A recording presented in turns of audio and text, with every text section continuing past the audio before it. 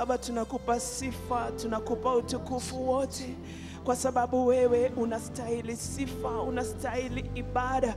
Chukua sifa zote kutoka mahali hapa Mfalme. Tunakupa sifa kwa sababu wewe peke yake unastahili. Na mahali hapa Mfalme, wewe unatamalaki. Na kwa hiyo Jehova, tunakupa mamlaka mahali hapa. Njoo ukanene pamoja nasi. Ninasimama kando ili ukaweze kuzungumza nasi, Mfalme wa amani. Pokea sifa na utukufu wote. Ni kwa sababu tumeomba haya katika jina la Yesu Kristo. Amen, amen. Tumpe Bwana sifa. Hallelujah. Thank you, Jesus. Amen. We may have our seats.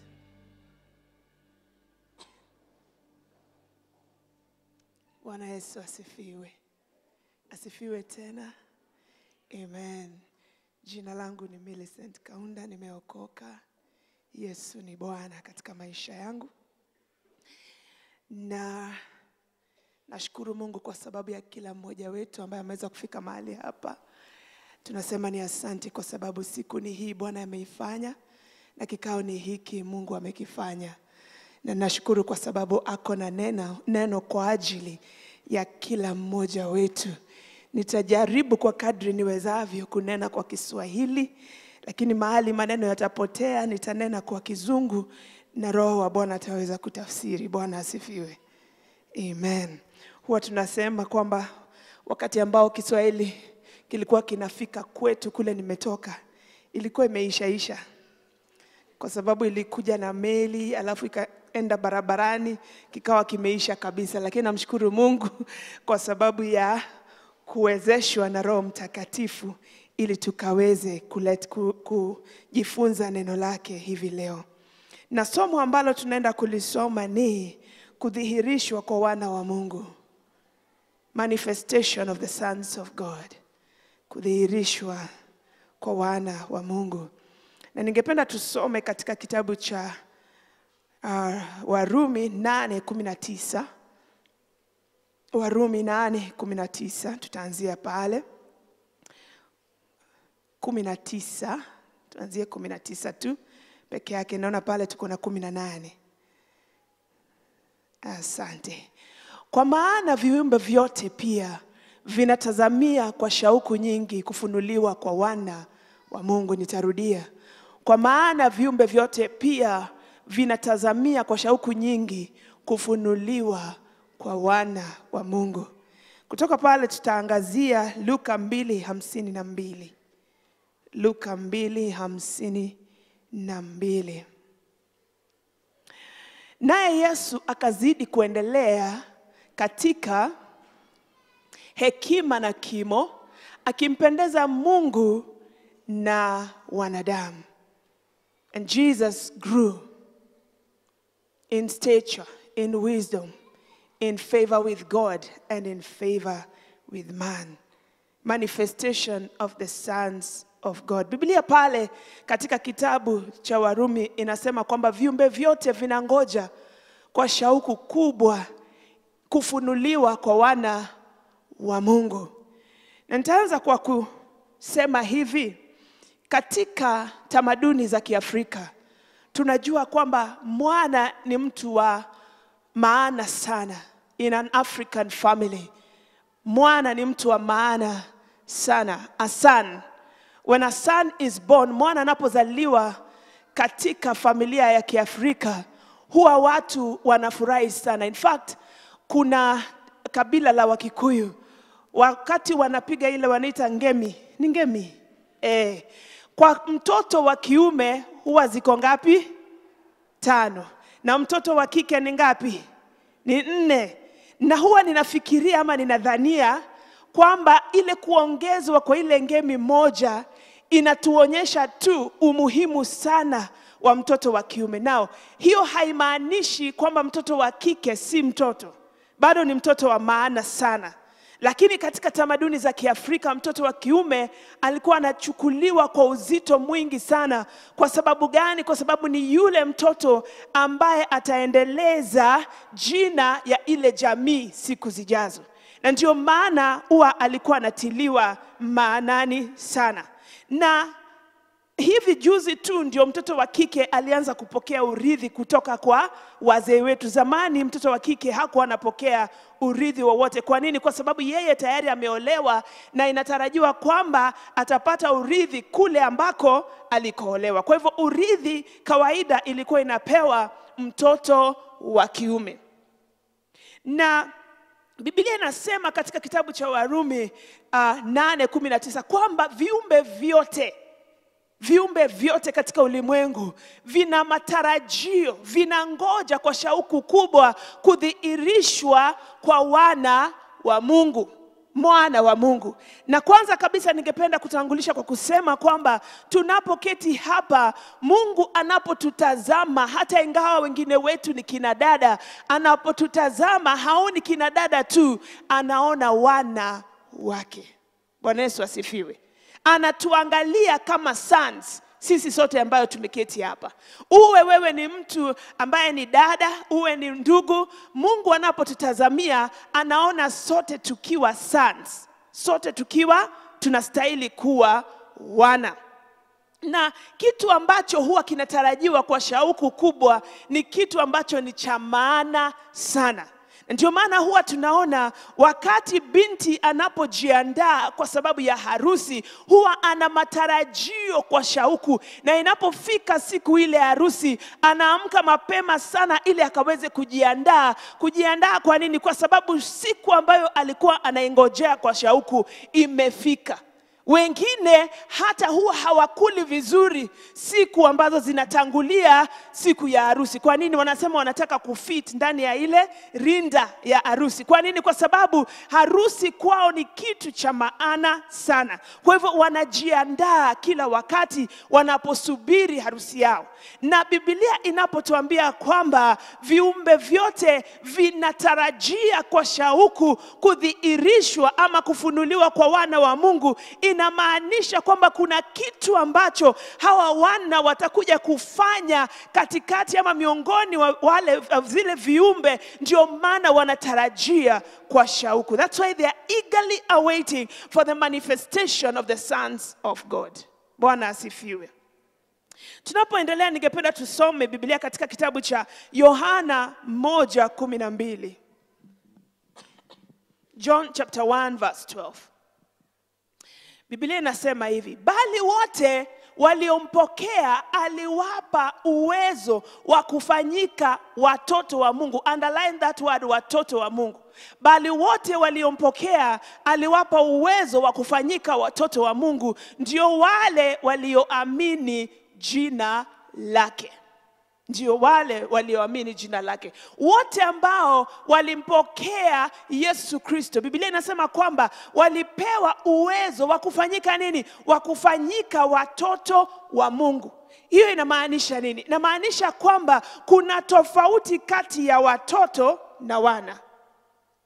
Bwana Yesu asifiwe. Kuna tofauti kati ya watoto na wana. Inamaanisha kwamba sote ambao tumempokea Yesu Kristo tumepewa uwezo wa kufanyika watoto wa Mungu. We've been given power to become children of God. And therefore, inamaanisha kwamba watoto wa Mungu ni wengi sana, kwa sababu kila ambaye alimpokea Yesu katika maisha yake amequalify kuitwa mtoto wa Mungu. Lakini wana wa Mungu ni wachache. We have so many children of God, but very few sons in the kingdom. Na ndio maana Biblia inasema kwamba viumbe vinatarajia kudhihirishwa kwa wana wa Mungu. Na leo hivi nitajaribu tu kuangazia kwa ufupi, je, kuwa mwana wa Mungu inamaanisha nini? Na ndio maana nilisoma Biblia katika kitabu cha Luka 2:52 mahali inasema nini? Jesus grew in stature, in wisdom, and in favor with God and in favor with man. Yesu aligrow. Mtoto anapozaliwa, sisi sote ambao ni wazazi, kama leo tumeweka wakfu watoto pale. Mtoto anapozaliwa, kuna kila kitu anafanyishwa. Ni lazima avalishwe, ni lazima aoshwe, ni lazima alishwe. Anafanyiwa kila kitu kwa sababu ni mtoto. Lakini kila mzazi anapopata mtoto anatarajia kuona yule mtoto akigrow, anatarajia kuona huyu mtoto akiendelea kukomaa. Baada ya siku chache anampeleka pale hospitalini ili akaweze kupimwa uzani, ijulikane kwamba huyu mtoto anaendelea katika njia inayostahili. Na mtoto anapofikisha siku ama miaka ya kwenda shule, mzazi anafurahi sana anapomshika yule mtoto na wanaelekea pale shuleni, kwa sababu anaangalia mtoto wake na anaona mtoto wangu hakika anaendelea kukua, anaendelea kukomaa. Na vivyo hivyo mzazi anavyofurahia, ndivyo vile Mungu naye angefurahia wakati ambapo tumeokoka, tumefanyika watoto wa Mungu kwa kumpokea Yesu Kristo. Wakati huo anatarajia kwamba tutaendelea kukua kila siku kuitwapo leo. Bwana Yesu asifiwe. Hana matarajio kwamba tutabaki pale pale tu tukiitwa watoto. Just like nasi hatuna matarajio kwamba tutabaki tu pale pale tukiitwa watoto. Hakuna mtu anataka kuwa na mtoto milele katika nyumba yake. Na ndio maana inafika mahali mtoto anapokomaa, anapofikisha miaka 25 na kuendelea, wewe kama mzazi unaanza kuwa na matarajio kwamba hivi karibuni mtoto wangu ataniletea mtu na ataolewa ama ataoa. Na akichelewa unaanza kuhisi ni kana kwamba kuna shida mahali, ni kama kuna kitu akiendelei vizuri. Na ndio maana nimesema kwamba katika ufalme wa Bwana tuko na watoto wengi zaidi ya wana. Na Mungu matarajio yake ni kwamba akaweze kuwa na wana katika ufalme wake. Ni sawa kuwa mtoto, lakini hatutakuwa watoto milele. Ni sharti tutafute jinsi ambayo itatufanya tuwe tunaweza kukomaa, tufikishe mahali Mungu ataweza kutuita sons of God. Bwana Yesu asifiwe. Why sons? I have a son. He'll be turning, atakuwa na kwa miaka 24 mwaka huu. Na wakati alipokuwa ana grow, atungempatia atiwe chukua hii gari Keith nenda. But currently baba yake anaweza kumwambia chukua hii gari nenda sehemu fulani ukaniletee hiki na hiki na hiki. Kwa nini? Kwa sababu sasa si mtoto tena, amekomaa. Kuna vitu ambavyo angeweza kufanya lakini sasa anaweza kuzifanya. Bwana Yesu asifiwe. Kila wakati anakaa na baba yake na ninasikia wakiwasiliana. Hawawasiliani kama mtoto sasa. Anaanza kuambiwa na niko na shamba mahali fulani. Bwana Yesu asifiwe. Anaambiwa niko na account yangu pin number ndio hii. Kwa nini? Kwa sababu amekomaa kiasi cha kwamba anaweza kuhandle siri za wazazi wake. Tunaweza tukaketi sasa kama watu ambao ni watu wazima, tukaweze kuzungumza na tukaweze kumpatia siri ambazo ni za jamii yetu.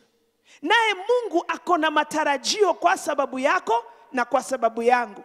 Anatamani tufike mahali pa ukomavu kiasi cha kwamba anaweza akaketi pamoja na wewe, mna fellowship na yeye sasa kama mwana, ili akaweze kukupatia responsibilities mahali pako pa kuwajibika.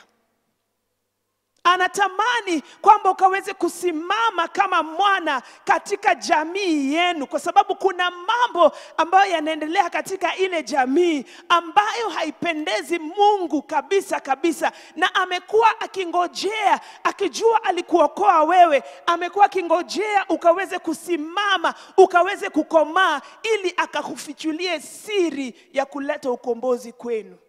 Lakini wengine wetu bado tumekatalia pale pa utoto. Where I come from, a family that does not have a son, jamii ambayo haina sons, wangechokozwa ovyo ovyo. Sijui kama nyinyi mnajua hivyo. And especially when the father is absent. Pengine baba amekuwa akifanya kazi mtaani, mama amebaki pale mashambani. Kwa sababu kunajulikana kuna wasichana tu, ama pengine hakuna watoto pale, yule mama akona shida kabisa. Kama ni shamba mtu anakuja anamnyang'anya, mtu yote anaweza kuingia na akatrespass, chochote kinafanyika pale kwa sababu ni mama yuko peke yake, hakuna vijana katika ile boma. Lakini mahali ambapo kuna vijana, kuna wana, kabla ya mtu kuingia kuleta uchokozi, anafikiria mara mbili. Bwana Yesu asifiwe. Anafikiria mara mbili. And I'd like us to read the book of Jeremiah, chapter 49, verse 1.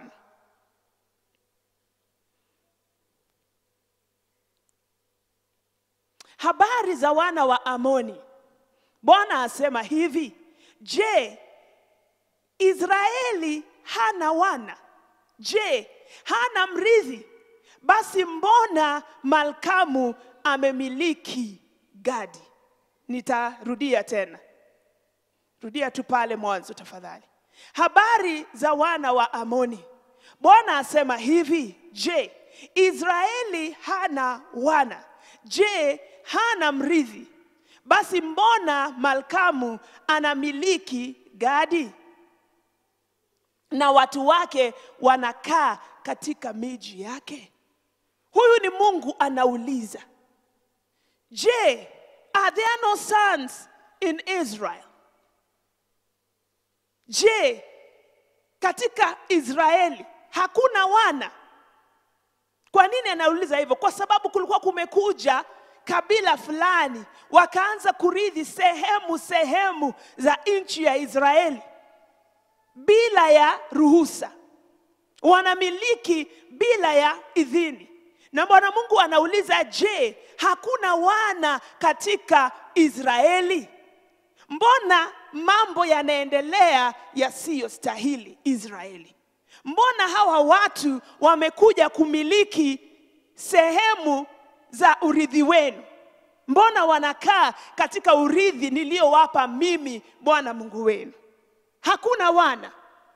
Ndio maana tulianza kwa kusema hivi, kwamba viumbe vinatarajia, vinangojea kwa shauku kudhihirishwa ama kufunuliwa kwa wana wa Mungu. Kuna vitu ambavyo viko katika jamii zetu ambavyo havistahili kuwa. Kuna umiliki shetani amechukua katika territories zetu ambazo hazistahili. Na ni kwa nini? Ni kwa sababu hatujachukua nafasi yetu kama wana. Bwana Yesu asifiwe. Kwa hivyo shetani huwa anaingia pale na anatoka kwa hiari yake. Hana shida, anajua hakuna mtu ambaye ataweza kumsimamisha pale. Anaingia wakati wowote na kutoka wakati wowote. Anaingia na magonjwa, anamiliki na magonjwa, anamiliki na a lot of family problems, na anatoka, anaingia wakati wowote. Kwa sababu gani? Kwa sababu wana wamekataa kukomaa. Bwana Yesu asifiwe. Wana wamekataa kukomaa. Na hivi leo nimewaletea hivi kwamba ni wakati wa kudhihirishwa kwa wana wa Mungu. Katika taifa letu ni wakati wa kudhihirishwa kwa wana wa Mungu. Katika familia zetu ni wakati wa kudhihirishwa kwa wana wa Mungu. Wakati wa Mungu wa shetani kuingia kwa hiari bila ya kukatazwa imeisha. Bwana Yesu asifiwe. Imeisha. Wakati huo ninasema kwamba imeisha. Ni nini benefit ya kuwa mwana? Ukiwa mwana utakuwa na ile tunaita spiritual intelligence. Sasa Kiswahili kimepotea pale. Spiritual intelligence. Biblia inasema katika kitabu cha Romans 8:14. Cha tukisome. Romans 8:14. Kwa kuwa wote wanaoongozwa na Roho wa Mungu, hao ndio wana wa Mungu. Hiyo ni jinsi moja ya kuwa mwana. Ulipookoka ukafanyika mtoto. Inafika mahali ambapo sasa unakubalia Roho wa Mungu akaweze kukuongoza. Kwa sababu Biblia inasema hivi kwamba wale wote wanaoongozwa na Roho wa Mungu wanafanyika kuwa wana wa Mungu. Wanafanyika kuwa wana wa Mungu. Na ukifanyika kuwa mwana wa Mungu inamaanisha sasa kwamba Mungu ataweza kukufichulia siri za ufalme. Siri za ufalme kuhusu jamii yako. Remember the time we normally pray the Lord's Prayer, tunasema that your will be done on earth as it is in heaven. But now, how will you know the will of God in heaven? Ni kupitia katika Roho Mtakatifu. Sisi wenyewe kwa mwili wetu hatuwezi tukajua. Lakini ili tukaweze kujua mapenzi ya Baba kule mbinguni, tuweze tukaiomba ikatendeke katika jamii zetu, basi ni lazima tutaenenda katika mwongozo wa Roho Mtakatifu. Haleluya. Bwana Yesu asifiwe. Kwa hivyo unaanza kuwa na ile tunaita spiritual intelligence. God in his own way atakuwa anakufichulia siri. Yeye mwenyewe atakuwa anakuambia unapoombea jamii yako, ombea hiki na hiki na hiki. Sio cha kubahatisha tena. Unapoombea taifa lako, uombee hiki na hiki na hiki. Kwa sababu gani? Kwa sababu Roho wa Mungu ajuaye mambo yote atakuwa ndiye anakupatia uongozi. In other words, umekuwa mwana. You are no longer a child.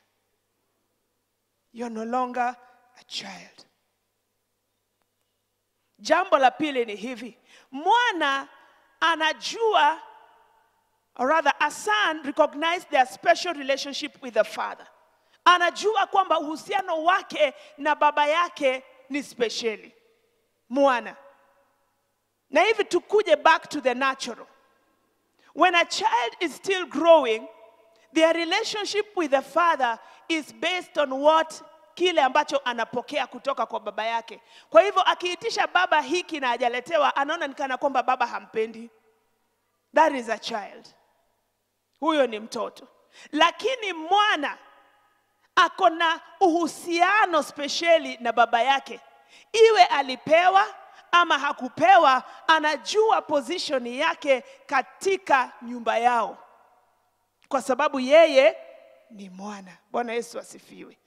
Yeye ni mwana. Na Mungu angependa tuweze kuwa na uhusiano speciali tukiwa sisi na baba yetu ambaye ni Mungu Baba. Tukisoma katika kitabu cha Wagalatia 4:6. Wagalatia 4:6 inasema kwa kuwa ninyi mmekuwa wana, Mungu alimtuma Roho wa mwanawe mioyoni mwenu, aliye Aba, yani Baba. Sasa hatutamuita Mungu kingine, tunamuita Aba, Baba. Iwe tumepokea chochote bado ni Aba, Baba. Bwana Yesu asifiwe. Wakati mtu bado hajakomaa, and I know some of us wale wamewahi kuwa na teenagers wanajua hivyo. A teenager atakuwa anaangalia baba yake na anaona huyu baba ametupa mbao. Am I right? Anaona huyu baba ni kama haelewi. A young man akifikisha miaka 13 anaanza kuhisi kana kwamba amekuwa mwerevu kushinda wazazi wake.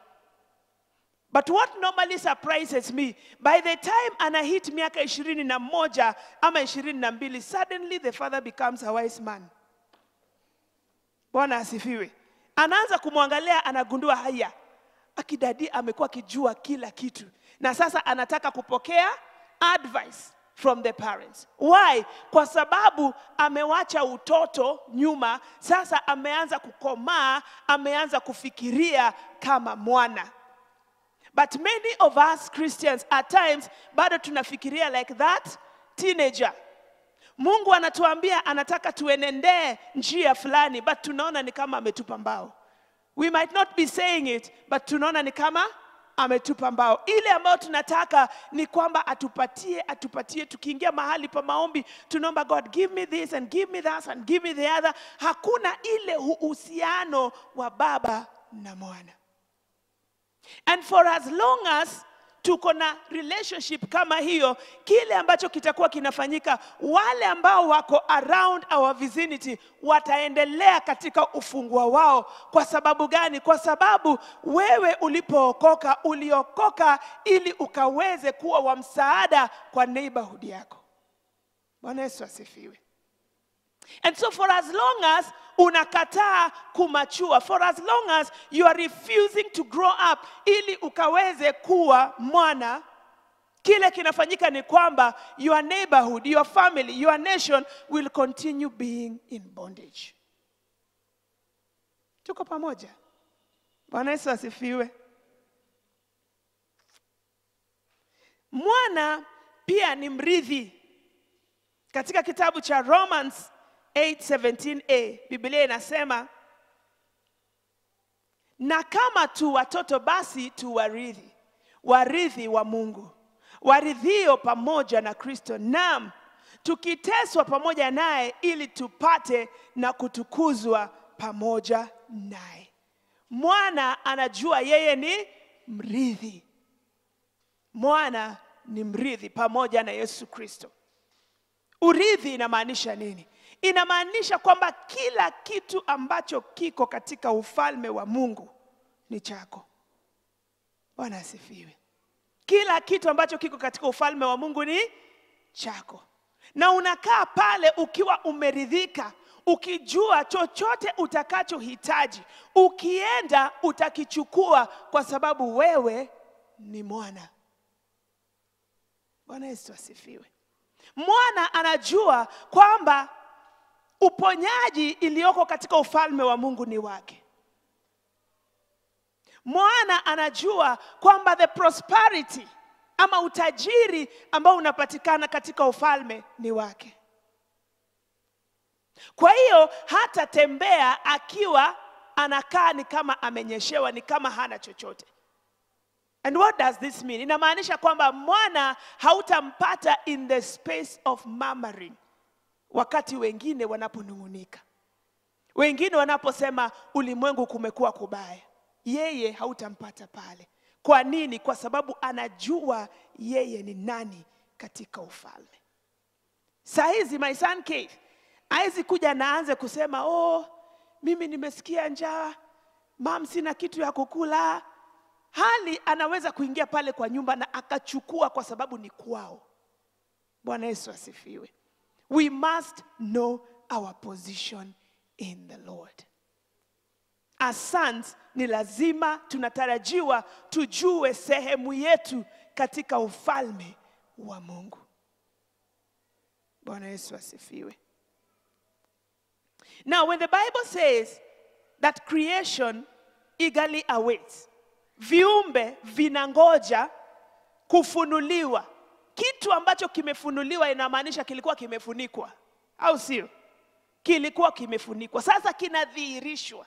Na kikidhihirishwa inamaanisha kitakuwa cha faida katika ulimwengu, kitakuwa cha faida kwa viumbe vile, kitakuwa cha faida. Inamaanisha nini? Inamaanisha mimi ambaye ninatoka kule ninakotoka, ikiwa kuna mambo ambayo hayajakuwa yakiendelea sawa, nitakapodhihirishwa basi nitasimama nikiwa na mamlaka na nitatangaza kwamba mambo lazima yataenda sawa na yatakuwa sawa.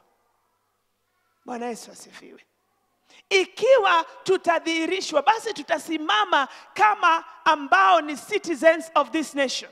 Tutasimama na tuseme tunaingia katika mwaka wa uchaguzi next year, but because we are sons, sisi ni wana, tutasimama na tuseme umwagikaji wa damu umeisha, kwa sababu sisi ni wana. Bwana Yesu asifiwe. Utasimama katika jamii yako kama mwana, because mwana huwa anatangaza, na akitangaza sauti yake ni kama sauti ya baba yake. Bwana asifiwe. Sauti yake ni kama sauti ya baba yake. Most of the time baba anapoondoka hayuko tena ulimwenguni, wanatafuta yule mwana wa kwanza, the firstborn son. Na chochote ambacho the son will say, kila mtu anaisalute because it is sounding like the voice of the father.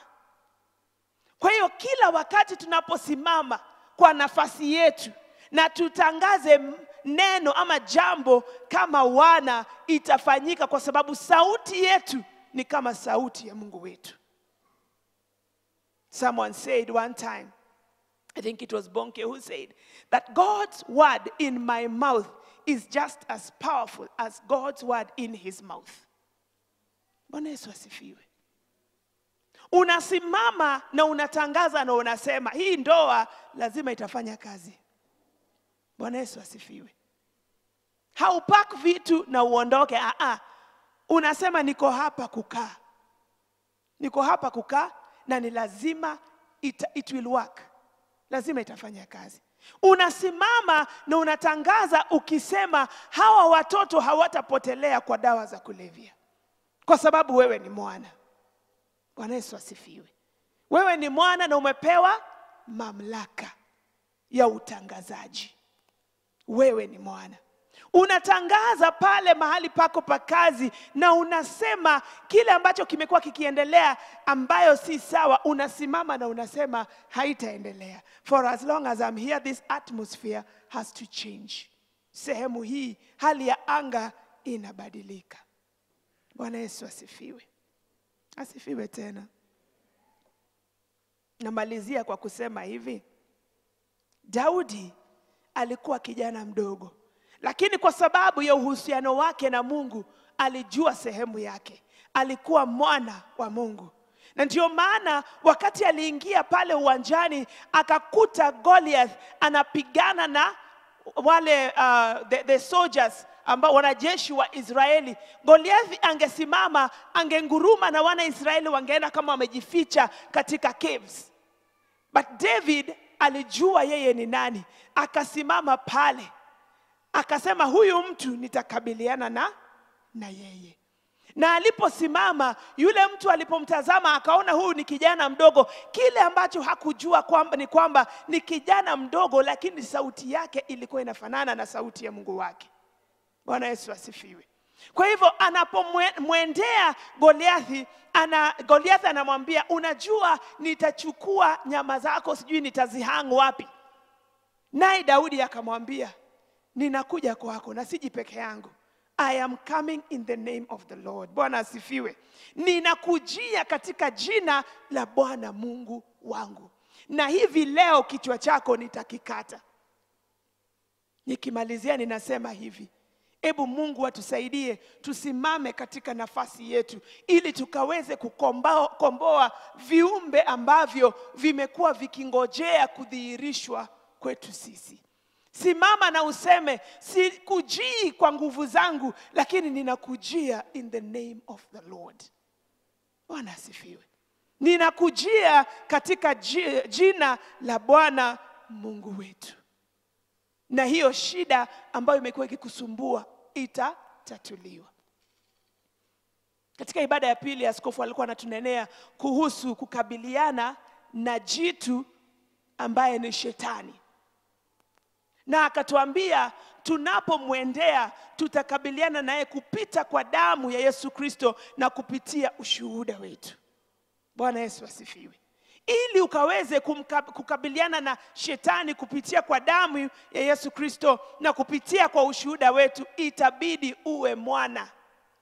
Ujikakamue. Unaogopa ndani lakini unajikakamua.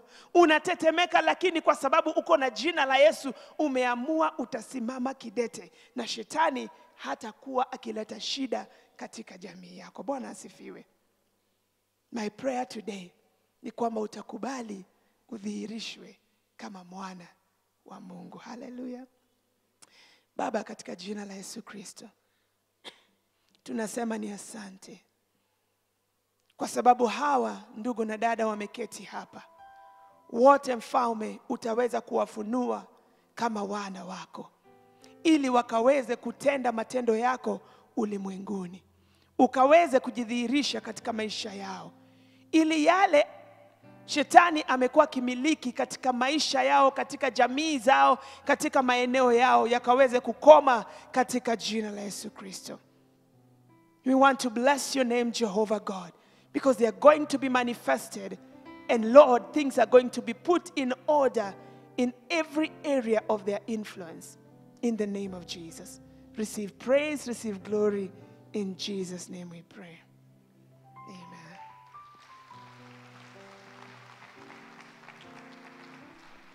Jamani tumpe